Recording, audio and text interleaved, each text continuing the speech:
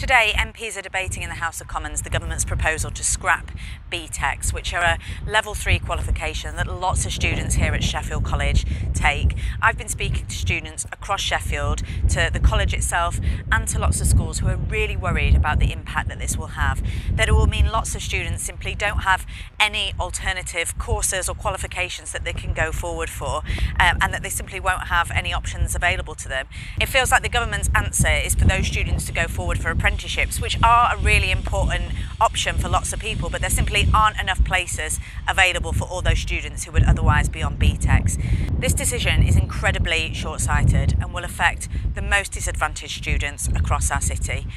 We're calling on the government to think again, to conduct a proper impact assessment and to think carefully about the impact that this will have on the students who need this qualification the most. If they don't give alternatives such as BTECs, then more and more students will be left not in employment, not in education and not in training, and that is not good enough an ambition for our young people. We're calling on the government to think again.